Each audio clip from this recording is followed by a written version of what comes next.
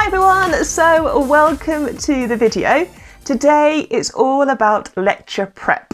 So it came up in the comments, could I chat a little bit about how I would actually sit down and prepare a lecture?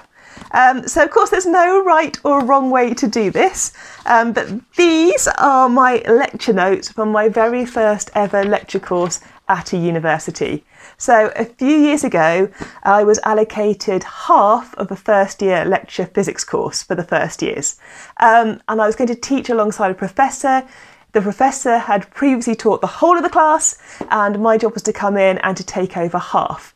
And honestly, I was so lucky because the professor was super friendly, really helpful, and one of the first things they did was to give me the slides that had been used in previous years.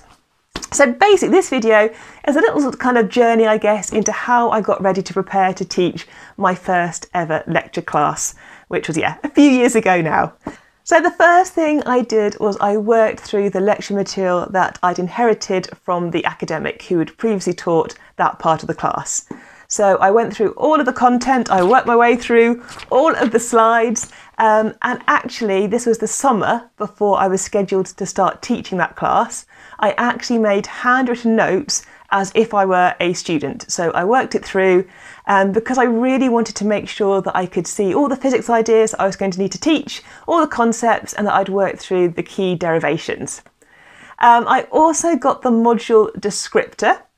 So if you are taking over a module that's already been taught at the uni, there'll be a module form.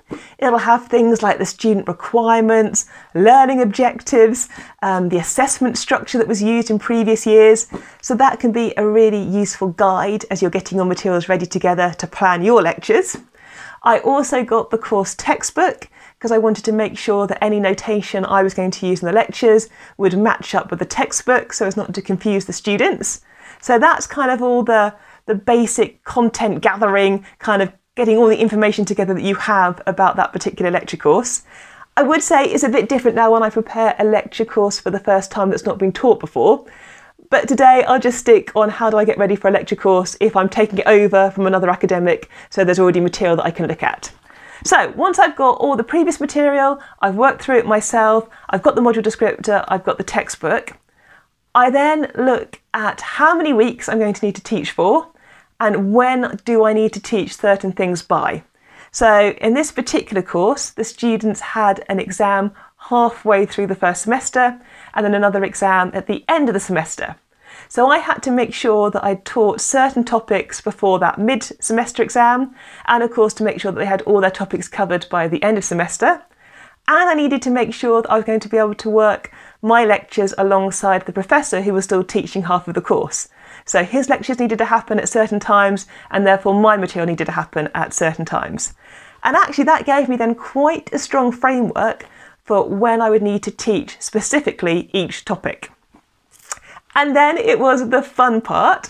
So then it was time to design actually lecture by lecture how I wanted to teach those physics ideas.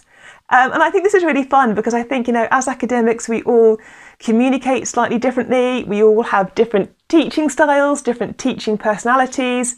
And I knew that I wanted to change a little bit the way I was going to deliver that course, just to do it in my own particular style. So I worked it through. I looked at it lecture by lecture. I worked out what were the scientific ideas, concepts and problems that I needed to show in each lecture. And then I tried to work out, okay, what was going to be an activity, what was going to be a video, could I put any demonstrations into the class, and what was going to be maybe a handwritten derivation. And all of my allocated lectures were actually all 2 hours long. So timetabling had given me two 2-hour lectures each week. And 2 hours is a long time, A, for me to stand talking at the front of the class, and it's a very long time for somebody to listen to the same voice. So I really wanted to make sure that as I planned my lectures, I changed the rhythm of the class. And I didn't want to give a 2-hour long monologue with just me talking at the front of the class because, that is not going to be interesting for anyone to have to sit through. So I planned out my lectures accordingly. I would have maybe a fun video playing when the students walked into the lecture theatre, or maybe I'd start with a really kind of fun idea or interesting scientific concept. Then I might do a derivation or a piece of mathematics. Then I tried to have an activity, so something where the students didn't have to listen to me and they could work through an activity maybe in a pair or by themselves. I would always have breaks. So 2 hours is a long time to have a whole class with no breaks at all. And actually at the beginning of each lecture, I always showed the students the roadmap of what was coming up in the next 2 hours. I wanted them to know when the activities were, when the me bits of lecturing were, when the breaks were, just so they could also pace themselves throughout the lecture.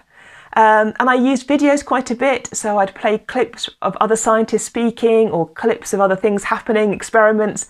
And again, that mixed up the rhythm of the lecture. It gave the students something else to watch and actually a different voice to listen to for a few minutes before they had to come back to hearing me continue the rest of the class. So that was my plan. I worked through each of these lectures across the summer. I worked out bit by bit what was going to be in each of these classes and how I was going to deliver it. And then I gave the class. And being a lecturer is definitely a continual learning experience because some things worked really well. Some things maybe I could have changed the way I presented an idea or the mathematical notation. But that's what being a lecturer is all about, because it means then you can change things from year to year. So if these were my first year lecture notes, I'll include a clip or a picture of my second year and my third year lecture notes. So I've taught this course now for a few years, and each year I change the slides slightly, I change the video clips I use slightly, and I actually keep my handwritten notes that I make during a lecture. So sometimes when I'm teaching, I handwrite a derivation. I keep all those notes so I can see year on year how I taught the material, what my notes were, what questions came up during that particular lecture, and it means that I can then work to refine it for the next year.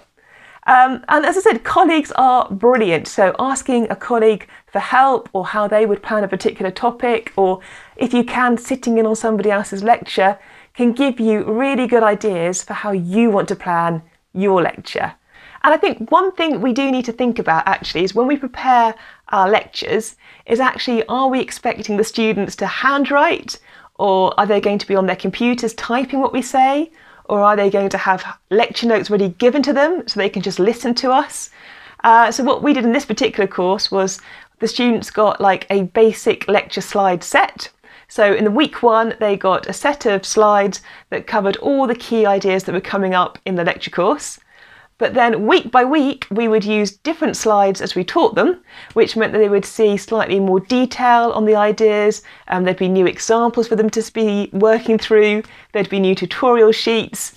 So, in our case, we expected the students to have had a look at the slides beforehand and then come to class and then make some notes on the additional slides and material that we were showing in that lecture theatre.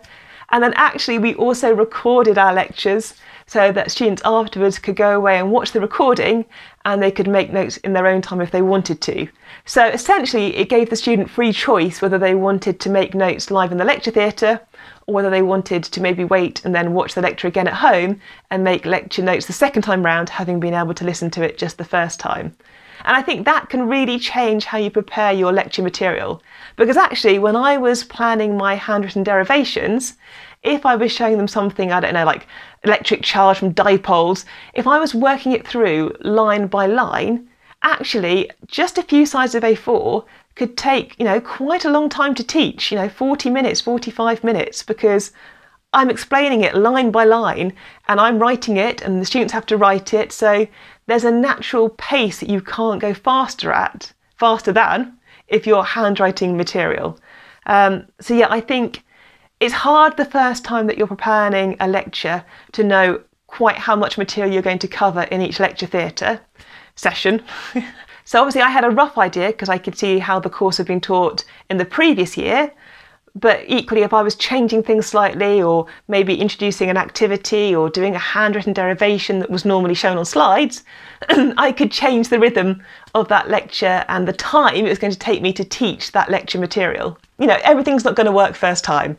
You can do all the planning in the world and you'll get into the classroom and something might happen. Usually the IT equipment is pretty good at my university, but I did have one case where the laptop wouldn't connect properly to the smart technology, the computer in the room wasn't working. I literally just had like a visualizer and some pens, so I had to change how I was delivering that class very much on the spot in front of 100 students. So things like that do happen, and coping with things that happen live in lectures probably is a video in its own right.